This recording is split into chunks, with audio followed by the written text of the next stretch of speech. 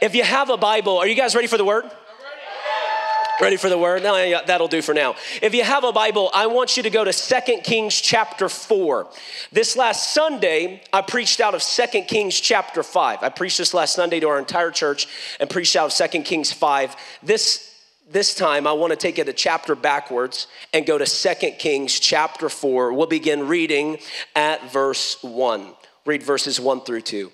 It says this: the wife of a man from the company of the prophets cried out to Elisha. Elisha is a prophet. We have been looking at him. He keeps making his way into a lot that we do here. This is not intentional, but I do think the Spirit of the Lord is saying something. Here's what I think the Lord is saying in this hour. The reason Elisha keeps rearing his head in whether it's what we're singing or it's what we're preaching is because Elisha got a double portion of the Spirit that had been on Elijah. I preached a message a few weeks ago when we announced that Beth and I would be transitioning, called a season of transition, and I told you God has a double portion.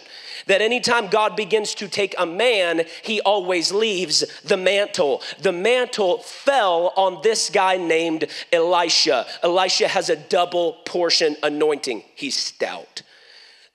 The wife of the man of the company of the prophets cried out to Elisha. She says this: your servant, my husband, is dead. And you know that he revered the Lord. But now his creditor is coming to take my 2 boys as his slaves. Elisha replied to her, how can I help you? Tell me, what do you have in your house? She says this: your servant has nothing there at all, she said, except a small jar of olive oil. I did small and jar together. Shmar, a small jar of olive oil. Tonight, I want to preach a message I'm simply calling this: running on empty. Running on empty. Have you ever felt like you were running on empty? A couple of weeks ago, I felt like I was running on empty on my way back from Lubbock, Texas. Okay, a couple weeks ago, I was, for those of you who don't know, I'm not just a pastor here at Celebration Church. I also have the ridiculous privilege of getting to travel all across the country. My wife, and my son, and myself, we get to do it. In fact, tomorrow morning, we are flying to Missouri. I plan on going, I am in misery. Okay, it's a joke. But we're flying to Missouri. I'm preaching in Missouri tomorrow night and Sunday morning. But a couple weeks ago, I was preaching in Lubbock, Texas for my good friends Nathan and Heather Sauce. Okay, love them dearly. And luckily, I didn't have to fly. It's just a drive. So we wake up when it's time to come back, and we begin the journey on home. And when I jumped in the car, I noticed our gas tank had plenty of gas. Okay, plenty of gas to putter around Lubbock, but not enough gas to get us all the way back to San Angelo. So I was like, you know what? We just need to get on the road. I've got things I need to do back in San Angelo. We need to get going. And I was like, there'll be a gas station somewhere along the way. I'll stop. So we begin our journey. Beth, I had all this in, like this conversation was an internal conversation, by the way. Had Beth been able to listen in on this conversation, she would have spoken up. She'd have been like, no, you're not. You are filling this car up right now. So I begin the drive on home, and all of a sudden, my gas light comes on. And Beth's like, what was that? Like, she heard the ding.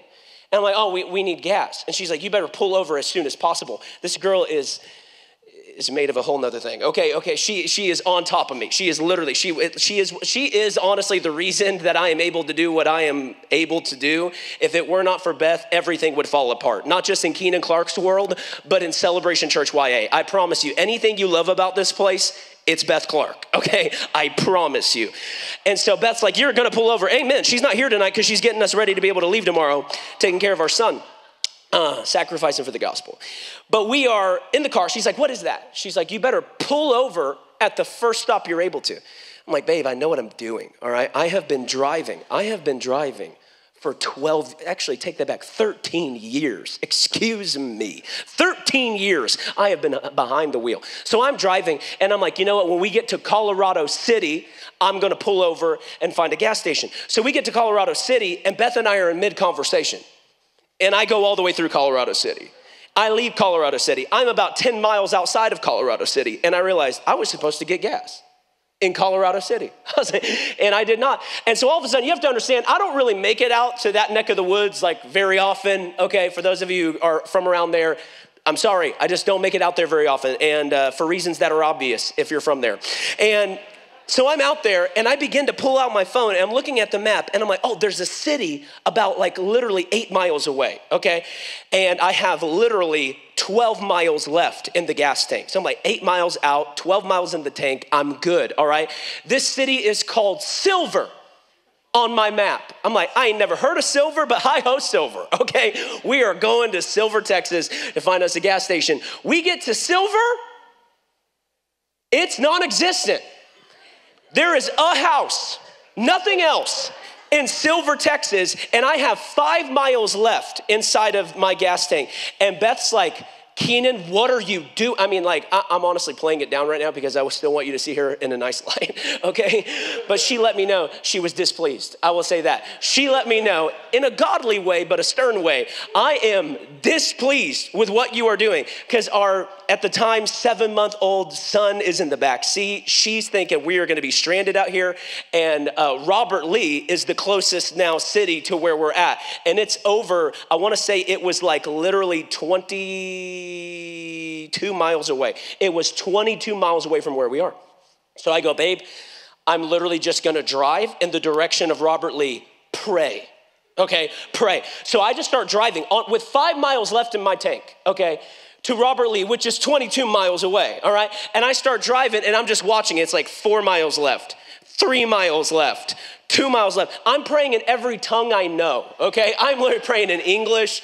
Eventually, I switch over to a more heavenly language, okay? I am praying in every literal language that I know. And I'm praying, and I'm like, Lord, you got to get us there. You got to get us there. And all of a sudden, it hits 0, and we are 17 miles out. No word of a lie, just to like let you into the end of the story. We made it to Robert Lee, having driven on empty for 17 miles. I'm here to tell you today, God still does miracles, okay? And I know that's tongue in cheek and we're kind of joking around, but I literally told Beth, I said, babe, you witnessed a literal miracle today. God let us drive on Holy Ghost fumes, okay? I don't know how we got here, all right? But lo and behold, I got there. I'm telling you right now, that was the most stressful 17 miles of my life. I am sitting in our car. Our car's not a bad car. You know what I mean? It's all right. It's Beth's car. I bought it for her. And I'm sitting there. I'm sweating bullets in this car. I'm praying in every language I know. God, just get me to the gas station. How many of you know life gets stressful when you're trying to run on empty? Things that should not be stressful are all of a sudden stressful when you are trying to do life while running on empty. And I'm here to tell you tonight, the woman we found in 2 Kings chapter 4 is running on empty in a literal way and in every other way. She is running on literal empty. Let me kind of break it down for you what the predicament this woman is in. This woman has had her husband killed. He's died of some sort of a cause. I don't know if it was natural causes or if his life was taken from him, but he has died. And it stings a little extra because he was of the company of the prophets. So not only was he a man, but he was a man of God. I thought men of God were never supposed to go through anything. I thought men of God never had to walk through tragedy. Like I thought if you follow Jesus close enough, like nothing bad will ever happen to you. No one you love will ever be taken prematurely. You can think that all you want. And then all of a sudden life happens. This woman's like, my husband was of the company of the prophets and he died. Let's make matters worse because the matters get worse. Not only has her husband died, but evidently her husband died in some debt. And now these men called the creditors are coming and knocking on her door, calling her at all hours of the night. Now, I understand that was like hyperbolic. There were no phones back in the Bible days. I'm going to get emails saying, you're a false teacher. Okay, there were no phones in Bible days. It's a joke. calling her at all hours of the night, bugging this lady because they want their money. It has gotten to the point where it is now so bad, they are threatening, listen to me, they are threatening to enslave her 2 boys, and they will be in slavery until they work off their father's debt. This is a bad situation. And here's something I pointed out on Sunday, but it found its way into this sermon, and I just think the Spirit of God wants this repeated. One generation's complacency is always the next generation's captivity. One generation's inability to be responsible became the place the next generation stumbled. And I'm trying to get this through to you in your young adult years before you even have little ones, or they're still young enough that when you fix it, they won't even remember the days it needed fixing. Because if you and I don't take our walk with God seriously, we will pass our dysfunction, pass our debt on to the next generation. When God has called us to go from glory to glory, strength to strength. I honestly think that I hear language like this used all the time. We just need to get back to the book of Acts. You ever heard people say that? We need to get back to the book of Acts. You know what would happen if Paul was all of a sudden resurrected? Peter was all of a sudden resurrected, and he came in and he heard the church saying, we need to get back to the book of Acts. He'd be like, you're supposed to be further than us. Not trying to get back to where we were. But the sad thing is the church has taken its hand off the wheel, has settled for running on empty for so long. Because we may be empty, but our churches aren't. So we're good. Like, people are showing up. I don't know if you can really feel the Spirit of God in them, but people are there. And the church has ran on empty for like 1,600 years, 1,800 years. And it's no wonder we're now trying to get back to the book of Acts when the book of Acts should be envious of us. They should be like, man, you guys are walking in a measure of power we never dreamed of. Because God does things glory to glory, strength to strength, grace to grace. But when one generation doesn't deal with their debt, it becomes the next generation's problem. And this is why I feel, I've been called this before. Somebody has told me this before. You have an anointing to disrupt. Let me disrupt. Let me be the disruptor I'm called to be. It's time that we shake this stuff up. It's time that we get back to where God's called us to be. And we first have to look inwardly. We got to deal with ourselves. All of a sudden, these creditors are trying to take these boys. Now, here's what I want you to notice about this woman. The only thing, and moms in the room, Julie, this may be only you, Julie and Christy. I don't know if we got any more moms. Marcy in the room. Okay, yes, Taylor. Okay, a few more moms in the place than I realized, my bad. Notice the only thing listen to me. Notice the only thing standing between the creditors and the next generation. It's a praying mother.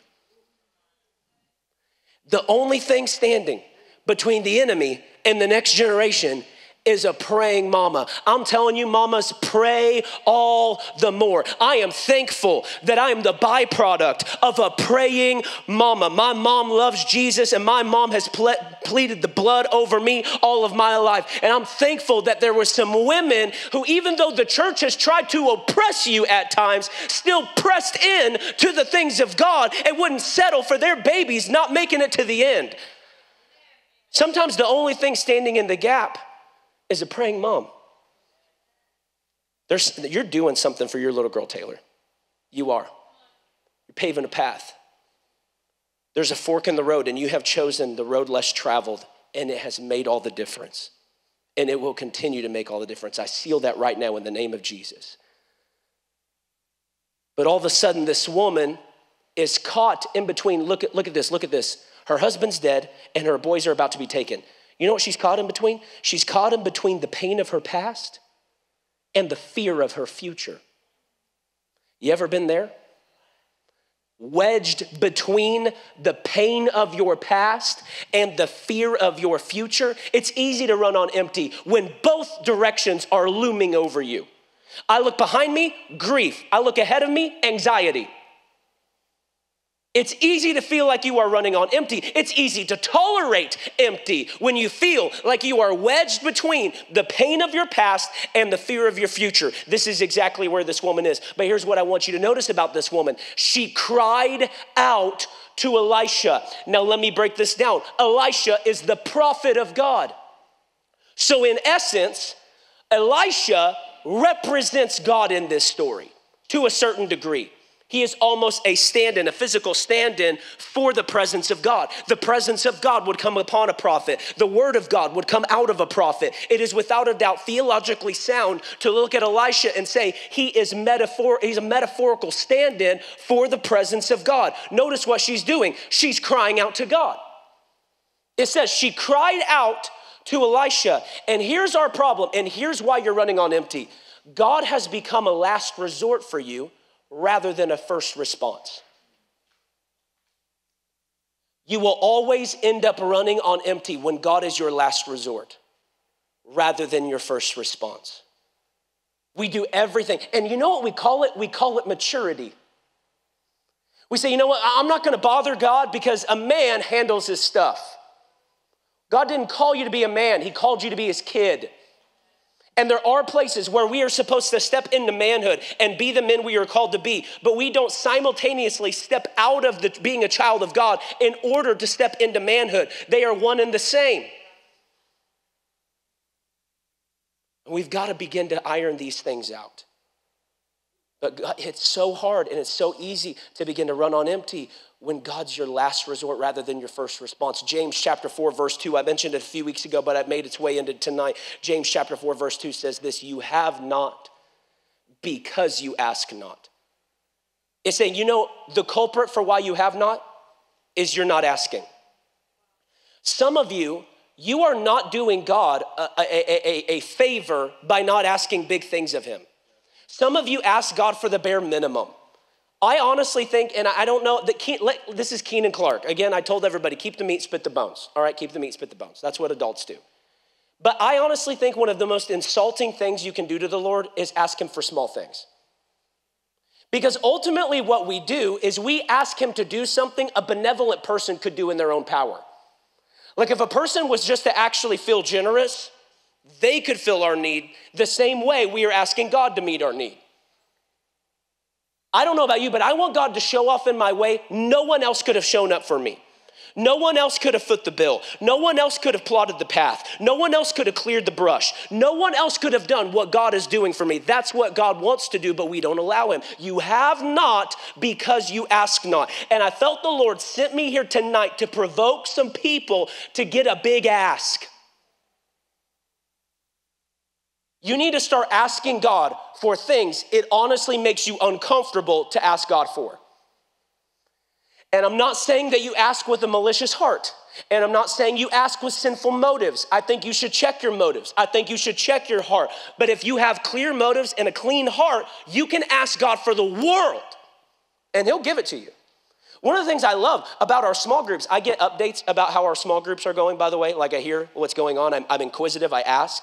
One of the things I love about our small groups, I heard it, was that a couple weeks ago or maybe this past week at one point, one of the small groups prayed, God, let everyone get saved by midnight tonight or something like that.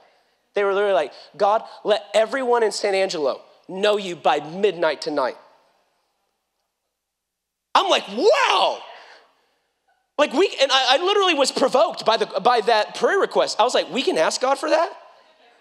I was like, that's okay? It's like, yeah, it's okay. I think at that point we are now tapping in to just how powerful God is. And obviously, San Angelo was not saved by midnight that night, but it's still on us to ask. We've got to be asking God for things only God can do. She cries out to Elisha. And you know what keeps us from crying out? We think we have a responsibility. It's not bad enough yet. It's my responsibility to handle it right now. It's my responsibility to kind of keep everything moving, kind of keep all the ducks in a row.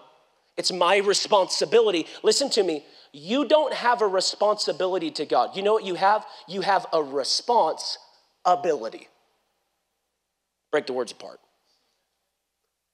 You have the ability to respond is what I'm trying to say. We get hung up on, I have this responsibility, and therefore I'm just not gonna bug God right now because he's got a lot of fish to fry. No, he doesn't.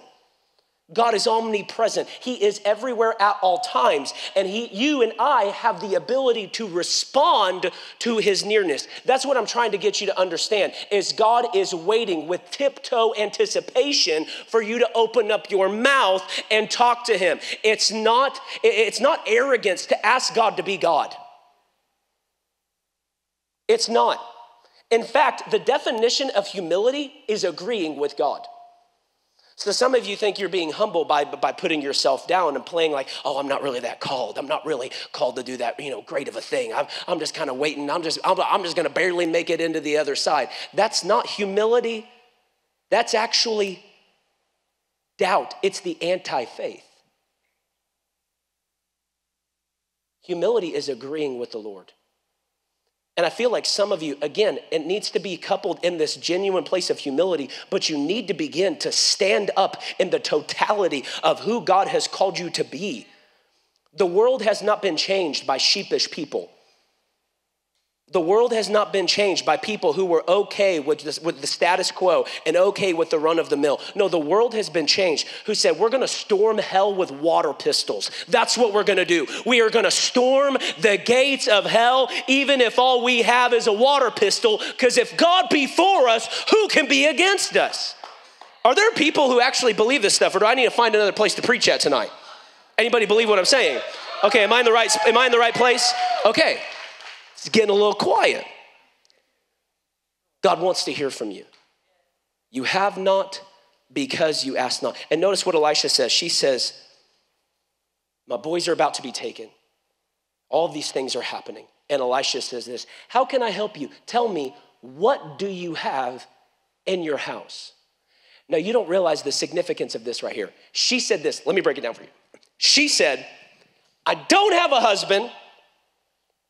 I don't have nothing, and I'm about to not have my sons. I don't have. And notice what Elisha says. He says, okay, but what do you have? I know there's like a lot of things you don't have, and I've heard all about them. But what do you have? A lot of the times we come to God to fix our problem, and God says, I'm more concerned about your perspective.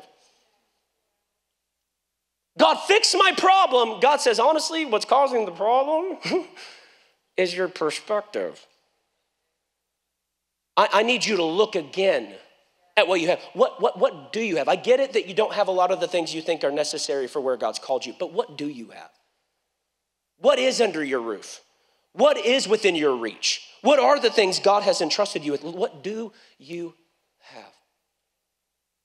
I really felt tonight God was going to change some perspectives in here. So many times we think that the greatest miracle is God evaporating our issues. I think sometimes the greatest miracle is God convincing us to look at things differently.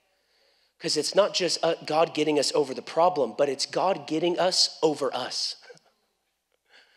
Us choosing to say, God, your vantage point is higher than mine. That's why the Bible says, as high as the heavens are above the earth, so are my ways higher than yours. God wants to change your perspective tonight. He says, what do you have? And then she replies with this. She says, your servant has nothing there at all. And notice this, keep the scripture up. It says, your servant has nothing there at all. Then it breaks and says, she said, except a small jar of olive oil.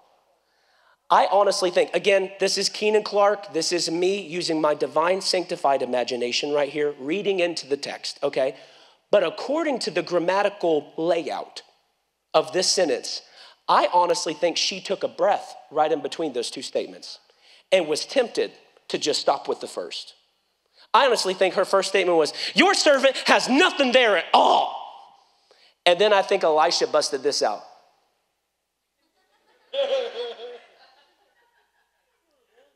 You know your mom's giving you that one. How's your room? It's clean. Sorry, you know what I mean? Like you go back in there. It's like that, for real. Like you know you ain't telling the truth. You know this is a tall tale. I think all of a sudden she was tempted to stop right there. Your servant has nothing there at all. And Elisha's like, and then she pulls out, except, fine. Except, we can throw it back up, except a small jar of olive oil. Here's what I want you to see right now. Listen to me. The enemy does not have to steal what you have if he can get you to forget what you have. The enemy doesn't have to steal it if he can get you to forget it. She's like, I ain't got nothing there at all. Elisha's like, for real, girl? Tell the truth, shame the devil. Okay. Except a small jar of olive oil. And you and I do this all the time. We can poo-poo this woman and be like, oh my gosh, she's trying to lie to the prophet. We do this all the time. Act like where we're at is not good enough to actually obey God. Act like the things that God has entrusted us with aren't quite enough to actually go the distance. And here's where I really want to go. If God can't trust you with something small, if God can't trust you with a little, he will not be able to trust you with a lot. And here's where I felt so provoked. I've been asking God to let me talk about this because I really want to talk about it. And every time the Lord's like, not this week, Keenan, not this week. Love you, slugger, but not this week. I'm like, God, when's the week? God gave me the green light. Are you ready? If God can't trust you with a little, he will never trust you with a lot. Here's what I'm trying to say. If God can't trust you to tithe off $10, you won't tithe off 10 million. You won't. If you are stingy with $10, you will be stingy with 10 million. And this is a big argument right now of, well, the tithe is not technically New Testament, Keenan. And you know what I do when people bring that out? I love it. I literally love it. When we're talking tithe, like, is the tithe biblical? And they go, well, Keenan, you know, the tithe's not found in the New Testament. Oh, you want to go New Testament. That's how I feel. You know, anybody ever seen white chicks? Like, you want to talk about mother, you know? Beth is laughing her head off right now. And I'm like, you want to talk about the New Testament? Like, that's how I feel. I'm like, you want to go there? Okay, let's go there. Because you know what the New Testament model is? It's not 10%. It's everything. Like you want to talk about a model we find in the New Testament? It was that all the people who associated with him with this thing called the way, people of the way, Christians, they came together as a community, brought all they had to a storehouse, and everyone lived off what everyone brought, and everyone brought everything. You want to talk about a New Testament model? Oh, tithe's not in the New Testament. Oh, okay, well then bring everything. You want to live according to the New Testament. Listen to me. God no longer simply will hold you to 10%. Jesus didn't die for 10% of you. He died for all of you. Jesus doesn't want 10% of your time. Jesus doesn't want 10% of your affection. Jesus doesn't want 10% of your attention. He wants all of it. So the minimum, listen to me, this is what I truly believe. I believe on this side of the cross, the minimum God will ever ask you to be generous with is the tithe, 10%. I honestly think the tithe is for children, to teach them how to be generous. You give the first 10. And listen to me, it's the first 10%. The first. Because when you give that first 10%, it blesses the 90. It makes the 90 clean. Robert Morris did an incredible teaching on all this called The Blessed Life. Highly encourage you to check it out. It changed my life forever. Literally changed me. But I'm telling you right now, if God can't trust you with a little, he can't trust you with a lot. I hear people all the time, man, if I won the lottery, first thing I'd do is give money to the church. You know, the first thing I'd do is give money to the church. No, you wouldn't, Bubba. Are you giving now? Well, no, you wouldn't give. God wants to see, can I trust you with a little? And listen to me, I know as a preacher, this can sound self-serving, because if you give money to the church, somehow you can think it ends up in my pocket. It doesn't. My salary is set. It doesn't ebb and flow with how much the church gets or is given or anything like that. I'm trying to tell you something as a brother in Christ. This will set you free. And I'm called to pastor you. I'm called to teach you the whole counsel of the Word of God. And there's a reason. Everything God gives us is meant to be given back. Think about it. Listen, let me break this down. God breathed into man the breath of life, right? The very air you breathe is the breath of God. It's the fact that you're living on borrowed breath. But think about this. God breathed into you the breath of life, but what happens if you hold on to it? A couple minutes go by and you pass out. Honestly, worst comes to worst, you die. If you do not exhale what God has inhaled, if you do not give of what you have received, your life will shrivel. Your life will die. That's why Proverbs says the life of the generous gets larger and larger, but the life of the stingy gets smaller and smaller. This is a biblical principle that no matter who you are, saved or unsaved, will affect your life. And if God can't trust you with a little, he would surely not be able to trust you with a lot. And we are so much like this woman, tempted to overlook it. It ain't that much. My contribution wouldn't even really matter. It's not going to make a difference in the church budget. It's not about the church budget. It's about your heart. It's about your walk with God. It's about obedience. And that's what God is after. He's after obedience. This is why Zechariah 4:10 says this: don't despise these small beginnings, for the Lord rejoices to see the work just begin. You and I despair over these small beginnings. Oh, it ain't that big of a deal. God says, I'm stoked you just got started. I'm excited that you just took your first step, because I know this one step is going to lead to leaps and bounds later on. God rejoices to see the work begin, to see the plumb line in Zerubbabel's hand. This is straight scripture, but we don't like these parts. We like the John 3:16s. And we love the Jeremiah 29:11s, but we don't like that. God, don't mess with my money. Mess with everything else, but don't mess with my stuff. God says, I'm here to mess with it all. If God can't trust you with a little, he would never be able to trust you with a lot. She says, all I have is this little jar of oil. And notice what Elisha says. He doesn't go, oh, dang, you're right. That's like pathetic and puny. I can't work with that. Sorry. Go find another prophet. Maybe they got a greater power than me. He doesn't do that. He says, okay, we can work with this. And he says this in verse 3. Elisha said this: go around and ask all your neighbors for empty jars. Empty jars. Go ask all your neighbors for empty jars. Notice this. She's trying to get a miracle, and the man of God says, you can't do it without the people around you. I'm trying to help you tonight. You will never walk in the totality of the plan of God for your life and do it isolated. You need your neighbors. And the man of God says, okay, you want a miracle? It's time to start letting some people in. And I've said this before, but I think it bears witness. I think it bears repeating. A lot of the time, this is what we want. We need healing. We need a touch from God. And we go, okay, God, come over here. Let's get off in the corner. Can anyone see what's going on over here? Am I in the shot? Hold on. Here, pretend this is a corner. There we go. God, let's get in the corner, and God, heal me where no one can see. So then I can come out and act like I've been this way all along. That's what we want. We say, God, I need healing. You get honest with God. God, I got the issue. I got a porn problem. I'm lusting up and down, left and right. Okay, I'm lusting over inanimate objects. God, please help me. And all of a sudden, we're like, God, help me out over here. And God says, you've got to be willing to let some people in. Let them in. And you know what I love? He says empty jars. Let them in because I said so, not because you like what's in their jar.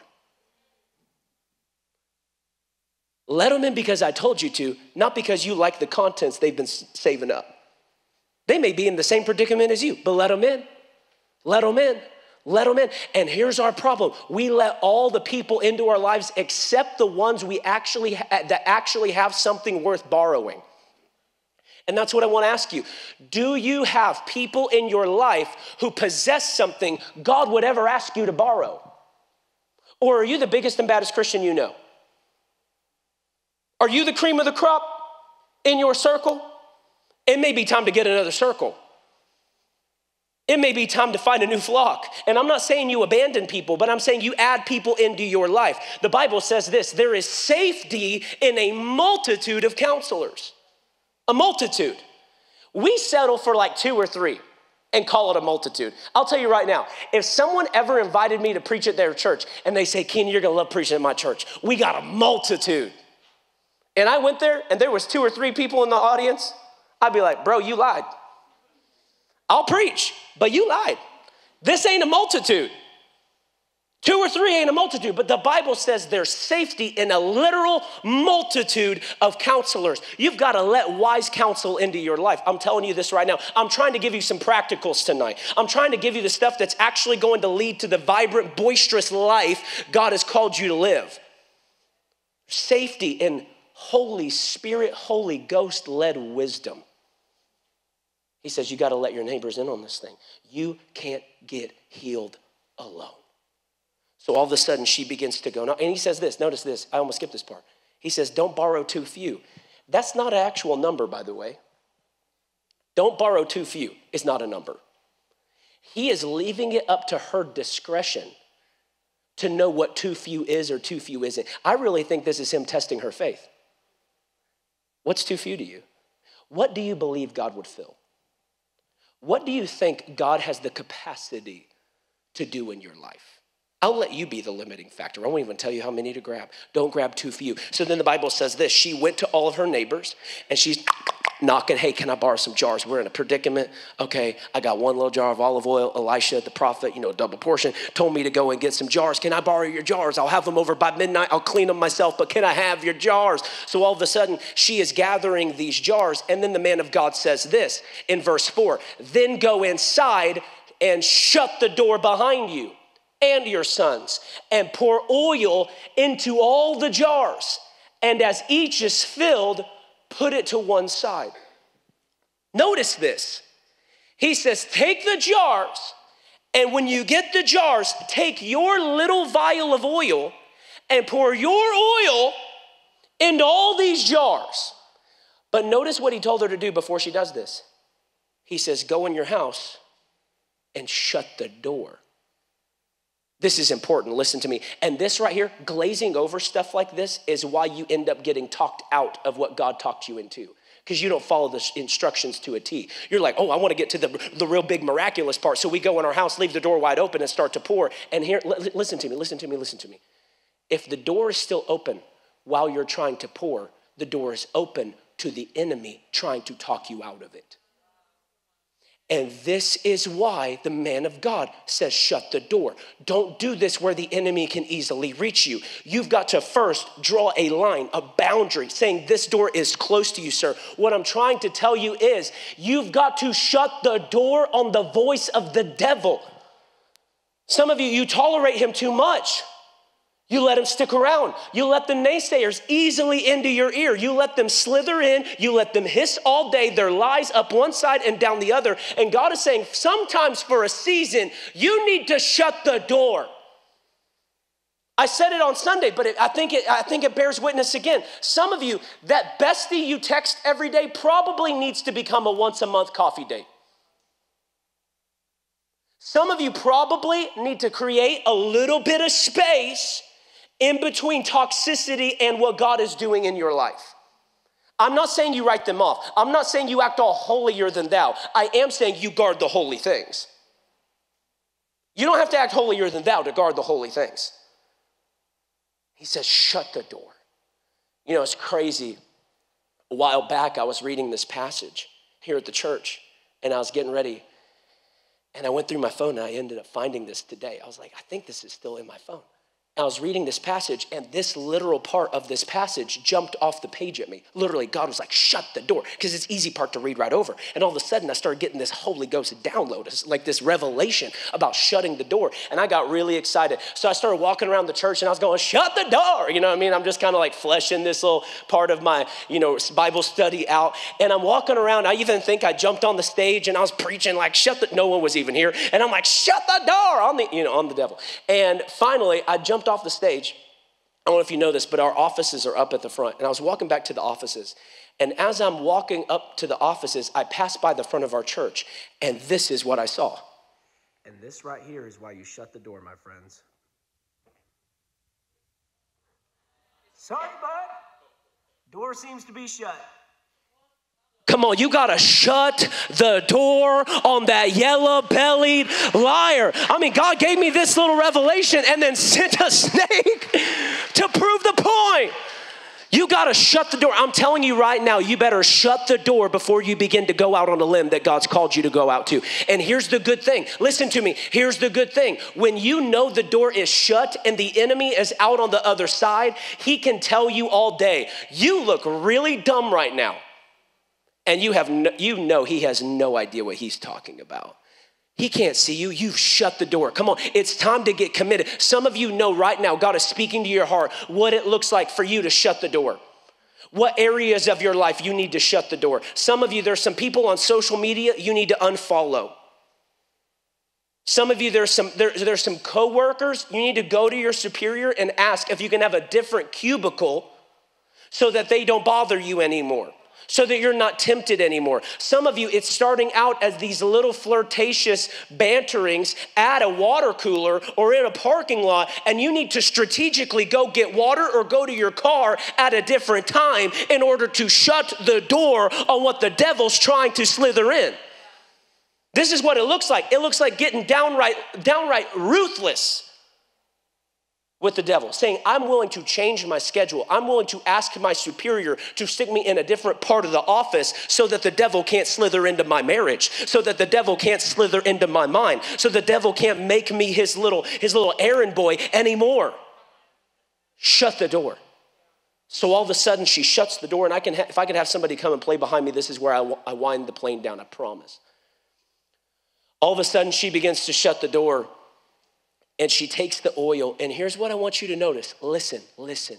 She takes the oil, this little vial of oil, that's all she has. That's all she has. In the whole world, this is all she owns. She takes the oil, and what I want you to notice is this. It's not like she grabbed it, and all of a sudden it started to kind of ooze and bubble, and all of a sudden it kind of started to rise, and then all of a sudden it started spilling over the edge, and God started multiplying it right away. No, listen to me. It stayed the same amount. There was nothing miraculous about it until she poured it. It didn't like start to grow, and she's like, oh, it's spilling out the side. Let it drip in. That's not the way this story went. But listen to me, that's what we want. We want God to give us a word. God, I'm going to obey you like this. And then we go, okay, God, I'll pour it out, but let me see a little something first. Let's see a little bit of movement. Let's see a little bit of progress. No, she didn't see nothing until her faith got in motion. Some of the Holy Spirit gave me this, and I felt it was so strong for somebody. Some of you question, God, why am I still here? God, I'm still in this place. God, why am I still right smack dab where I've been for so long? I'm still staring down the barrel of the same thing. I'm still staring down the same devils. I'm still staring down the same appetites I've always had. God, why am I still here? And here's what the Holy Spirit told me. Maybe you're still here because you're too still here. Miracles happen when your faith gets in motion. When all of a sudden your faith says, I don't gotta see any bubbling, any oozing. I'm going out on the fact that God called me. I'm going out on the fact that I know he who supplies all of my needs according to his riches and glory in Christ Jesus shall provide for me. Some of you are waiting on a literal sign from God when God already gave you a word. It's motion activated. And all of a sudden she began to pour, and here's the craziest thing. She poured that oil and it filled one of her borrowed jars to the point where all of a sudden she had to go for another one. And it filled that jar until all of a sudden she had to go for another one. And all of a sudden they're bringing jar after jar after jar. And it's crazy. It's like Mary Poppins up in here. This thing is filling these jars over and over and over. Here's what I want you to see. All of a sudden it filled all the jars, and she calls for another jar. She tells her son, son, bring me another jar.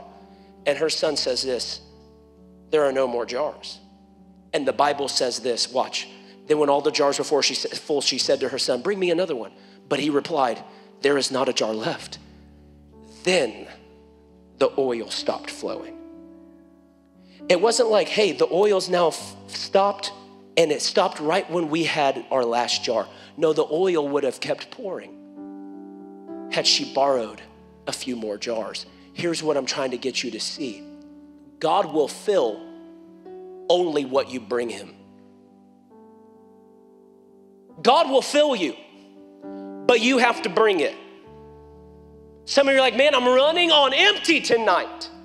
And I'm thankful you showed up to church, but there are some places, some spaces God longs to fill. God desires to fulfill you, but you have to bring those parts of you. You have to bring the addicted part of you to God.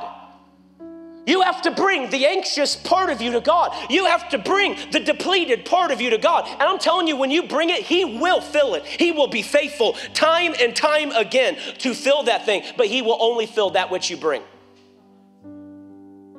And if it's not full, it's because you haven't brought it. And here's the thing. Let me give you a little bit of a cheat code.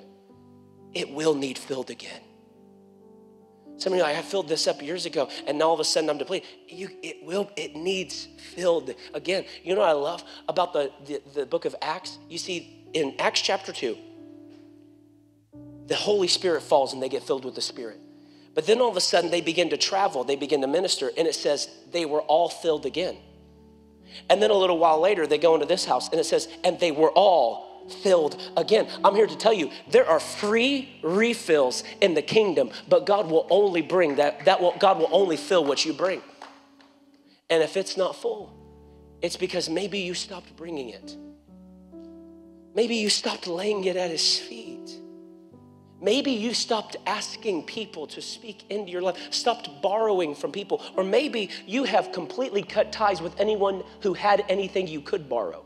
And God's saying, I will only fill that which you bring. And here's where the story completely wraps up. Verse 7. She came and she told the man of God. And he said this, go, sell the oil and pay your debts, and you and your sons can live off the rest. Notice what just happened. The miracle paid not only the debt they owed, but it set them up for life in the future. It didn't just erase the debt. It set them up for life everlasting. You know what this is called? It's called a type and a shadow of the gospel. The miracle, the oil, not only paid for the debt that she owed, this transgenerational debt, this debt that started with somebody who wasn't even them. Can I tell you where your debt started? It started with a man and a woman named Adam and Eve. This is far bigger than you. It's far more insidious than you. It goes back all the way to Genesis chapter 3.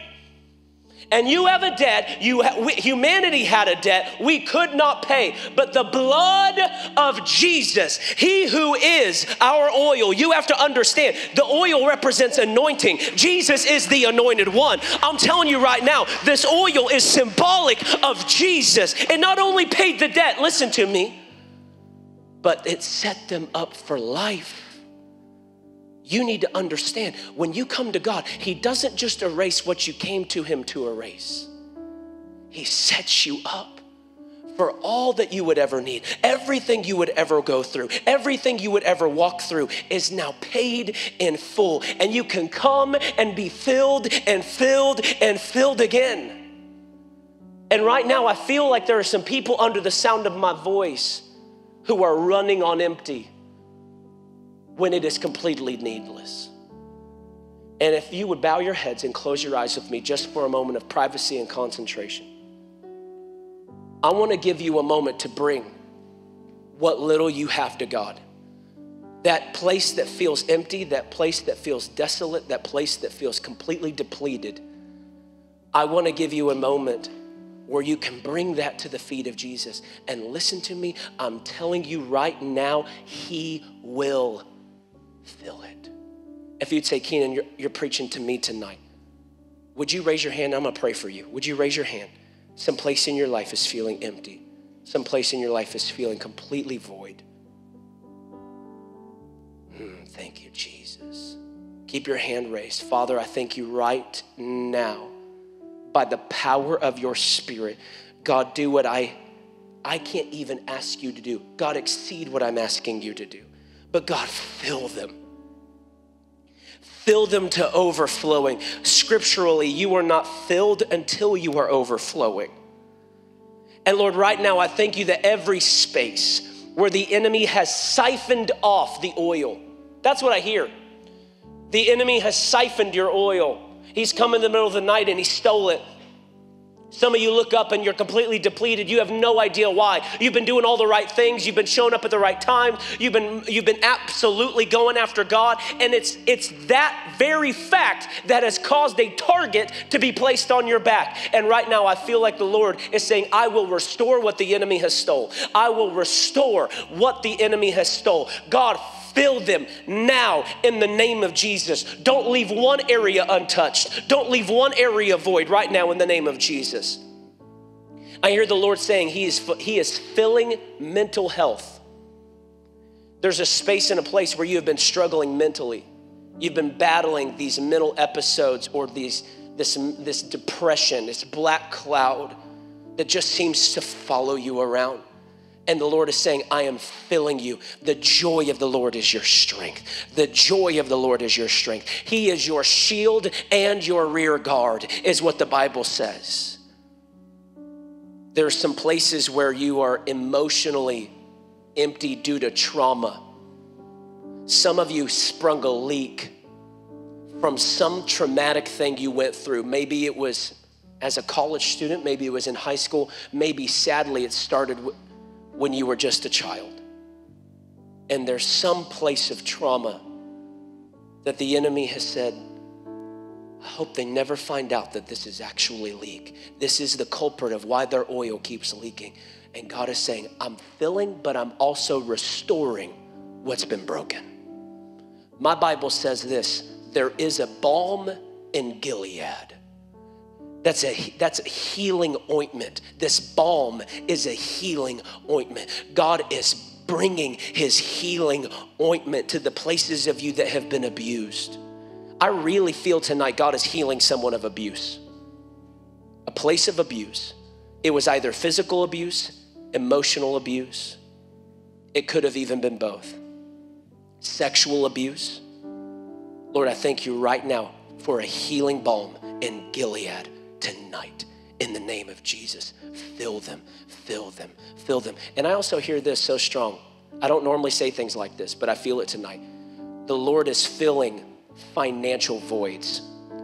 I hesitate to say things like that because instantly people want to label you a prosperity preacher. I'm not a prosperity preacher, but listen to me. When I am a king's kid, what the king has is mine. I belong to the king. All of his realm, all of his kingdom is at my disposal. And the Lord, who owns cattle on 1,000 hills and all the oil underneath, is filling a financial void. I really feel that. There's somebody who's in a financial pinch. The Lord's bringing a miraculous turnaround. The Lord's bringing a miraculous turnaround. Lord, I thank you for money they didn't earn, checks they didn't ask for, Venmos they never gave someone their handle to. Lord, I thank you. You turn it around, turn it around. Lord, a tax refund where they should have been having to pay into it. I thank you, Lord. You can manipulate the system to bless your children. I thank you for it now. Filled in Jesus' name. Amen. Amen. Come on, can we put our hands together tonight for what the Lord's doing? Amen.